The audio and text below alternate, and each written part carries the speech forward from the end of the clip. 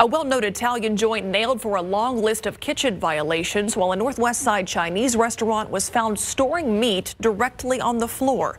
Dylan Collier checks in at both businesses in tonight's Behind the Kitchen Door. We begin just east of downtown in the 1200 block of East Houston Street at a restaurant we were surprised to see on the list, the Spaghetti Warehouse. An inspector earlier this month cited the eatery after finding a cup and napkin tossed into the bulk sugar. A waitress was also seen grabbing cut lemons with her bare hands, then putting them in customers' drinks.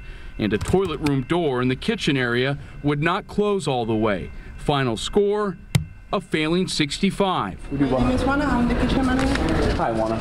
We're here about the failed health inspection. A tour of the kitchen showed us that most of the issues were fixed, but that restroom door still seemed to have trouble closing. The president of Spaghetti Warehouse told us over the phone he's embarrassed by the failed inspection and is now working with the city to make things right.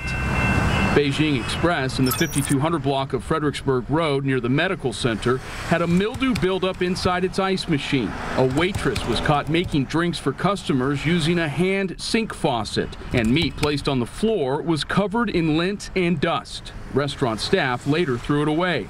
Final tally, a 63. Hi. An employee on duty didn't seem to be bothered by the low score. Can you tell us why meat was being stored on the floor? Oh, that's because we hired a new guy. He worked only like part-time. He started and he didn't know what to do. A follow-up inspection earlier this week found no repeat violations.